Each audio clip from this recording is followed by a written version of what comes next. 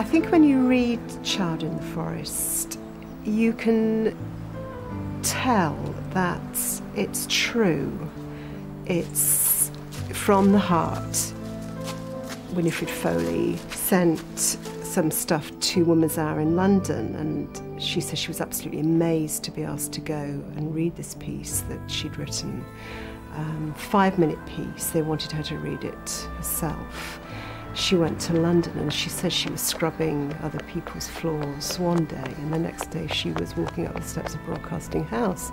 And I was thrilled to bits when I got there, because on the programme was Laurie Lee. Now, my daughter brought home from grammar school Cider with Rosie, which I thought was absolutely wonderful. And I can't tell you, to be in the same room as Laurie Lee. As a result of that, Woman's Hour wrote to her and said she didn't think that she should just be writing these little snippets of life in Brierley in the Forest of Dean. She should have a go at setting down the whole thing, her autobiography, which is what she did.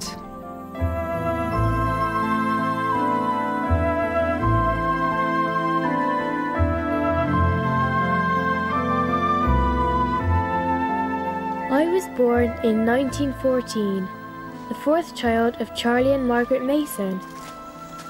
When I came into the world, Dad was away in Wales because work was short in the forest. A letter home to Mam included his love to my little fat Paul. So Paul stuck. Though I was baptised Winifred in the village chapel, Paul I remained. The great thing about rich books like this one is that it's full of all the things that the official histories leave out.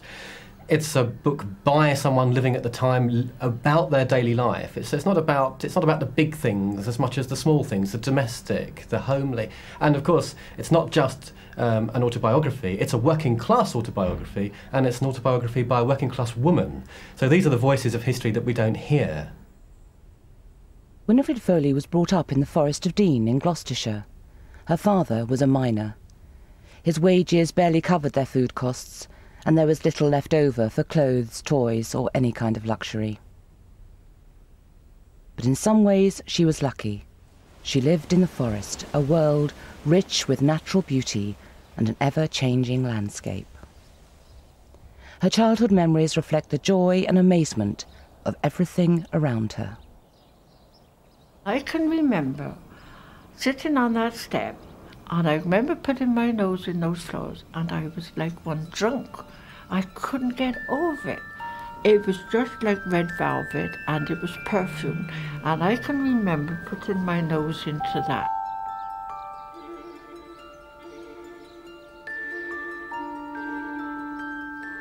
Beautiful day. The sun was shining through, and I remember having the most peculiar turn. I must have been about 10 or 11, and I suddenly felt it was all so beautiful, and I thought completely unnecessary to it. There was the insects, you could even buzz in, there was the squirrels in the trees, and I was superfluous to it all. And I thought to myself, what am I? Who am I? Why am I? It was weird. But the beauty struck me, and it was quite overwhelming. The weather was perfect, the sun shone through the trees, the foxgloves, it was too much to take in nearly. Traditionally, the Forest of Dean was a mining community. Its abundance of oaks created seams of coal, which in the 19th century were opened to meet industry's demand for fuel. But low wages and poor conditions were to lead to an event which would increase the suffering of the mining community. Winifred Foley's father, Charlie Mason, was destined to be particularly involved. This is London calling the British Isles. A crisis. All efforts at compromise between the Trade Union Council and the government regarding the position in the coal fields have failed. We regret to have to announce that a general strike will begin tomorrow at midnight. I remember the strike as a very terrible time, when we were even poorer than usual. But the thing that struck me the most during it was the miner owners came and ordered a meeting for the striking men. They wanted to talk to them. And on the stage was these very posh people, and I remember one of the ladies had a fur coat, and there was the miners in their mufflers, really looking a very drab, pathetic lot. And these miners were very high-handed, you know, and said, half a loaf's better than none, and what was the men thinking about? They should go back to work. There was a slump in the coal and all that.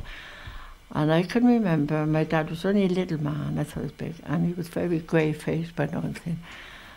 And he was a bit nervous at first, and then he put up his hand, and I saw those people on the stage squirm.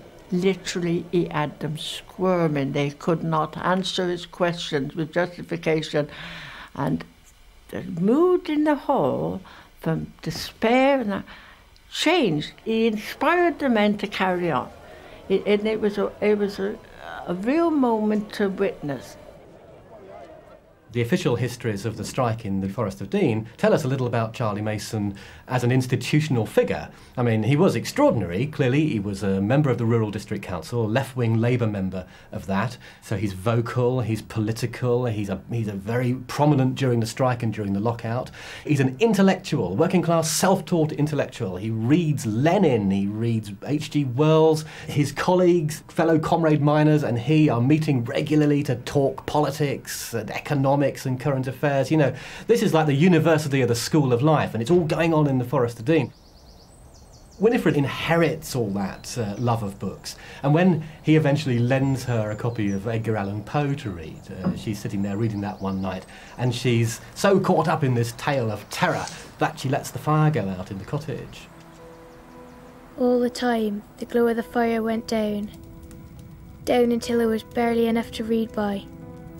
Concentrating on the printed pages was less frightening than allowing my mind to dwell on the lurking horrors crowding right now up around my chair. This is exactly where oral memory scores highest, because her father had to walk 3 miles to the nearest pit in whatever weather and conditions were prevailing at the time.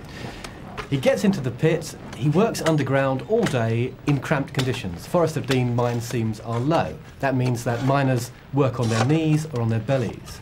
So all day long, their clothes are getting wet and muddy. When they come out, they have to walk home. The first thing that has to happen is that those clothes have got to be taken off him, he's got to be dried and warmed up, and the clothes have got to be dried in front of the fire. If the fire is out, he has to wear cold clothes, wet clothes the following day.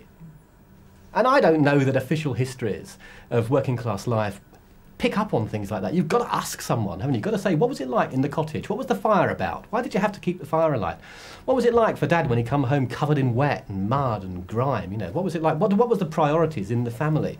And you get all that from a book like this. The television drama A Child in the Forest highlights an experience that Winifred had as a child. Come now, pal. Your dad have made this special for you. So must drink it up and get better for him. I had to wait so.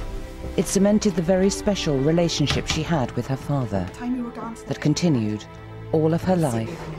Well, I'm in my 87th year, and I don't think I'd have lived if it hadn't been for my dad. I had a terrible bout of pneumonia, and the doctor said I'd be lucky to last through the night, he told my mum. My dad had to go to work, and I just kept coming out of like a black hole.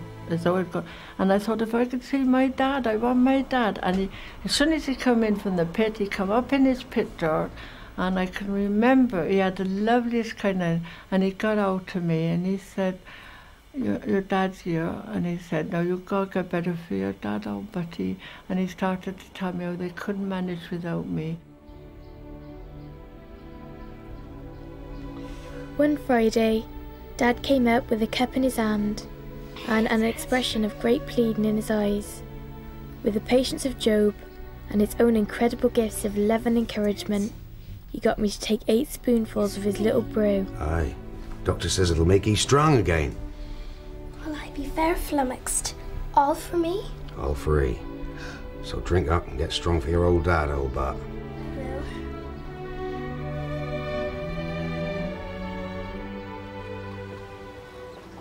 I did get better and go out to play on the tump. I did all them things that Dad wanted me to do, like making the oath for his taters to go in. Was the best dad in the world. Like a large number of Dean miners, he was blacklisted and unable to get a job in a local pit. I mean, the end of the strike, the end of the lockout, what happened was that of 8,000 people working underground in the Dean mines, 6,500 of them, who had drifted back to work slowly anyway and broken the strike, gone back as blacklegs, were taken back on by the coal managers, by the colliery managers, and given their jobs permanently on a rather poor deal. That's how the lockout ended. 1,500 miners who had stood firm, held the line all the way through the strike and the lockout, were left at the end with nothing, and he was one of those. I mean, in fact, I think he'd been pretty close to the top of the list. And he ends up having to walk 12 miles to get a job in a coal pit, and, of course, finally dies in a pit accident.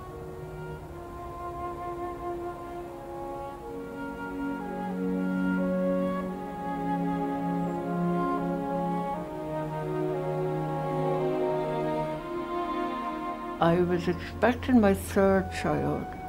I was about 7 months pregnant, and we had a telegram from home, and it just said, "Dad hurt, please come." And it was not from any of the family, it was from a friend. Oh, I was mad. I hadn't even got any decent shoes to wear. I had to borrow some shoes to go. And I said,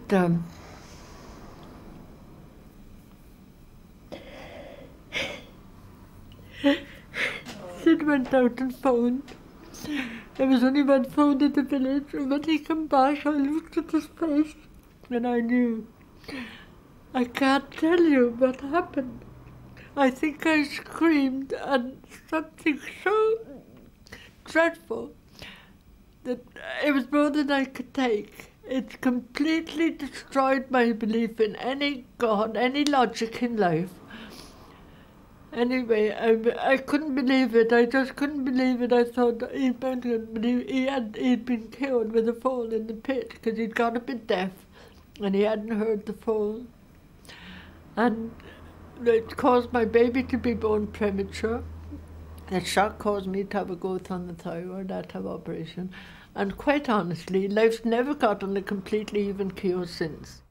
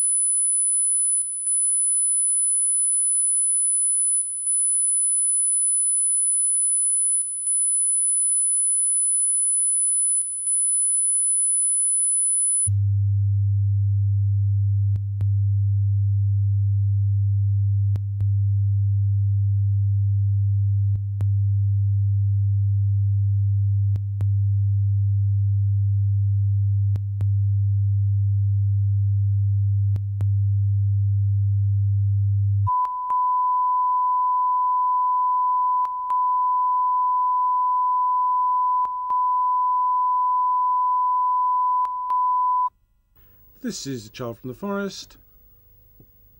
Final Mix Part 2, stereo.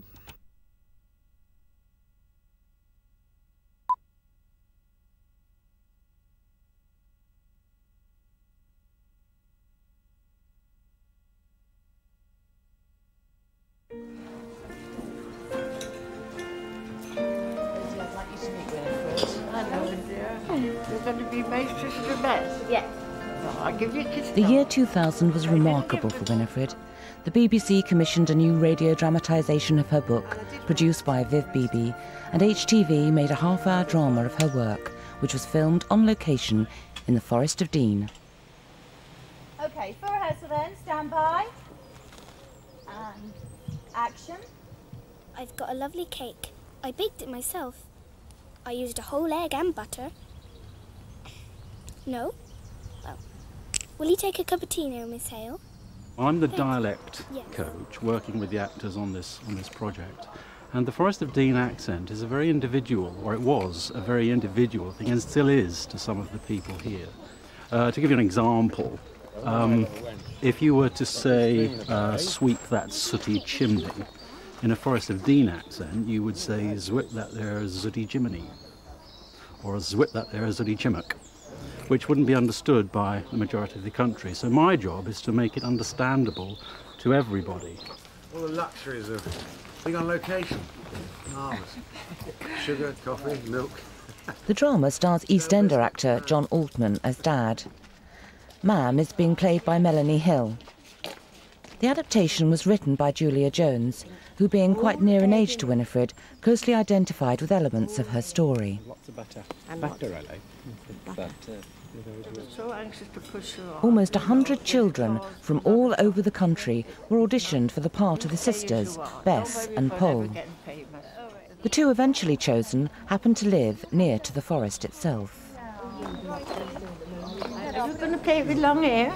Yeah. Oh, I didn't have lovely long hair like you. So, Winifred, how like your mum am I?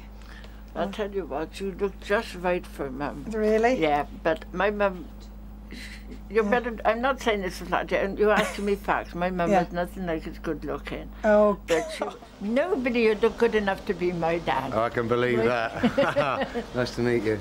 Oh. It's a real pleasure to be doing this, you know. Thank you, John. Really wanted to do it, and Well, since I read the script.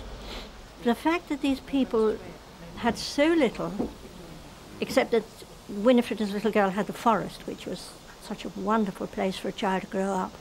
But they had so little of the comforts of life, and yet they never moaned about it. They got on with it, you know, they got on with their life, and they got on with it with humour. And Covering my behind was a problem. All of us, my mum had like 4 girls and no money. People from all kinds of social classes and walks of life are very interested in people who write.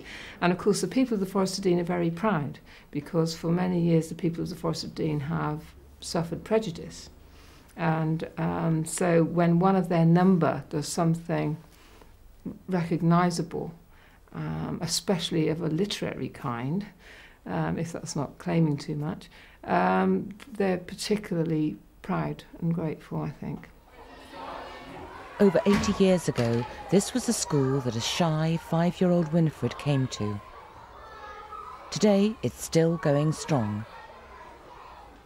Winifred is always a popular visitor and loves to encourage the youngsters to ask questions. Who was the biggest influence on you when you was a child?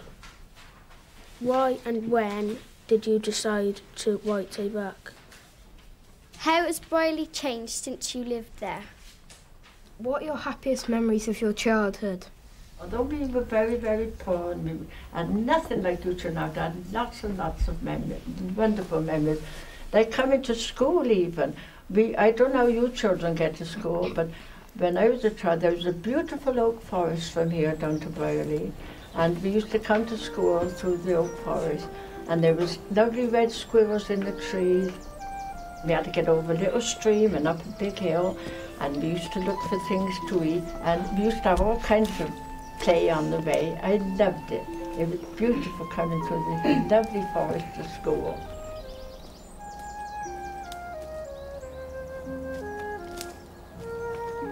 It was soon obvious that I was an absolute duffer at arithmetic, but the humiliation of being bottom of the class in these subjects was made up by Miss Hale reading to us. She took us far away with Lorna Doone, Alice's Adventures in Wonderland, and The Secret Garden. As she went along, we followed, spellbound. Miss Hale was always ready to listen. Besides, She never commented on the weird unsuitability of our clothes. She never appeared to notice the dried soap flakes on our necks, camouflaging the flea bites. Going to school now became a wonderful daily treat.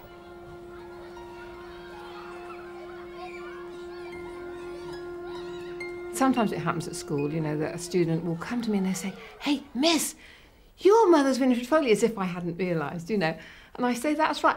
"Really? We've got her book at home," or "My gran's read her book," or even recently one of the children had read her book, you know.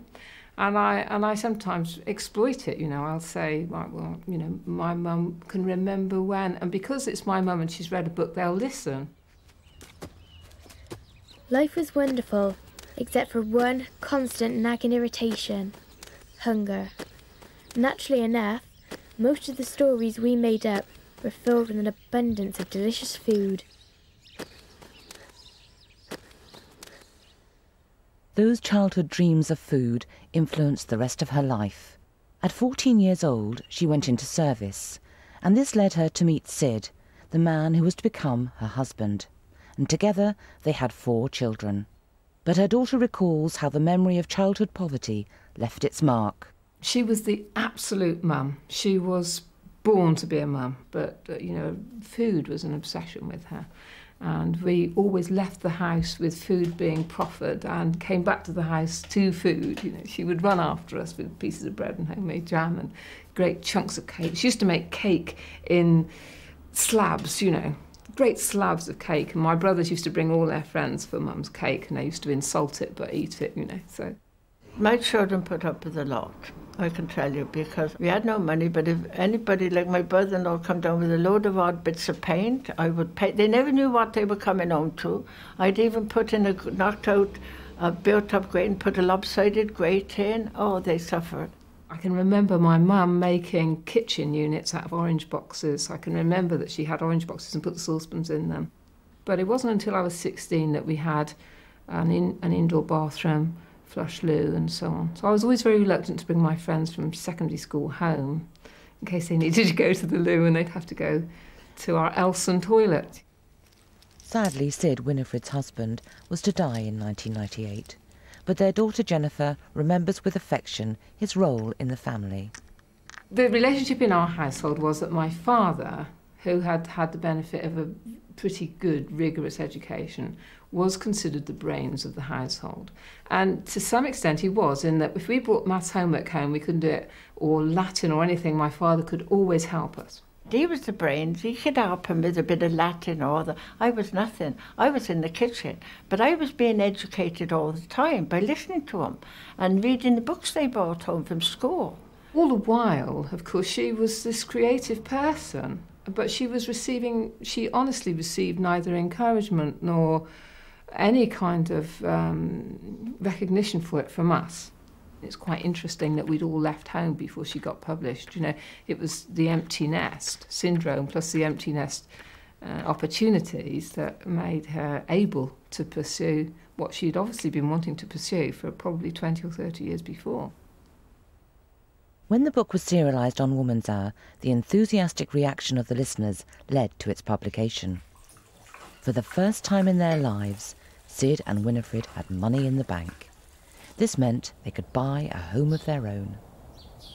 They paid me, seemed an awful lot of money for broadcasting it, you see. Then they printed it, and they printed 15,000 copies. We hadn't got a bank book. I think we had about 15 quid. And I didn't know what to do at first. I needed so many things. I couldn't make up my mind what to buy, but we did buy a new mattress. We'd had a mattress for 30 years. That was the first buy. I bought Sid. He used to have 2 pairs of pants, one in the washroom, and then I went and bought him 6. I went into Marks and bought him 6 pairs of pants. I thought that. I think the reason the book became so popular when it was published, and why everybody wanted to listen to her when she was on the radio, when the thing was serialised on the radio, I think it's about people connect with history of this kind because it rings real bells. This is, they say, well, you know, I've got a dry old book about the general strike, and I don't remember it quite like that, but this woman is telling me what conditions were like, and actually I remember them being rather like that as well. You know, we didn't all live in the middle of some city somewhere. Some of us did live in the countryside, and yes, it was rather like that. Life was like that. I remember that too. or else it provokes kinds of memories that we have. After I got a bit of what you call, I suppose you call it fame, and people they would have passed by when I was coming home from work in an old jacket and leaky Wellingtons and tied up. Started to be, very pleasant, wanting books. Now then, I suddenly realised I was ashamed of being ashamed. I think poverty is a humiliating experience, and something that drives many people to escape from it or to not enter the abyss of poverty. If you see, I consider that for many people poverty is a kind of an abyss that they don't want to fall down. My parents always offered a role model which completely dismissed material success. And I'm now extremely proud of myself that I would go scrubbing doorsteps, swilling down, to help make sure I earned 15 bob a week for doing all that working every day. That's what I'm proud of. And I'm very proud of everybody who does it blooming hard, monotonous jobs in life. And I think it's high time that humanity started to get its sense of quality right. I think she feels driven all the time to keep presenting the events of the first half of the 20th century to us and our children, because there are these huge lessons to be learned that she thinks she can clearly see haven't been learned. When you think of it, the people who are very important in this world, really important, are the people who make our shoes, make our clothes, and especially as important is the dustman. Wouldn't we be in a mess without them? They take off. So whatever job you do, dear, you can be very proud, very proud. She's been struggling to find who she is and what she is since Daddy went. And I think one of the ways that she finds something to pin to is through the children. He was the best dad in the whole world. No, in the whole world. Whole world. Because he was. He was the best dad in the whole world. Yeah. All the time, the glow of the fire went down. Down until it was barely It's the voice of Winifred Foley's granddaughter, Anna, that's been heard reading the part of Pole in this documentary. And just to prove that dreams can come true, the BBC has chosen her out of hundreds to play her grandmother in their new radio dramatisation. I did say to Anna on the way that she's perhaps got the chance to articulate the one thing my mother wanted to articulate, which was that he was the best dad in the world. You know, to have the chance to say those words in a way that's convincing. This is speaking for my mother, isn't it? To be able to keep that in the family, to say that. But I think it's hard for her to grasp what a privilege it is to say that particular phrase, for my mother. He was the best dad in the world. That's not very like best, he was the best dad in the world. He really was the best dad in the whole world. You put the emphasis on the world at the end. Tell me if I'm doing wrong. No, you're doing absolutely great.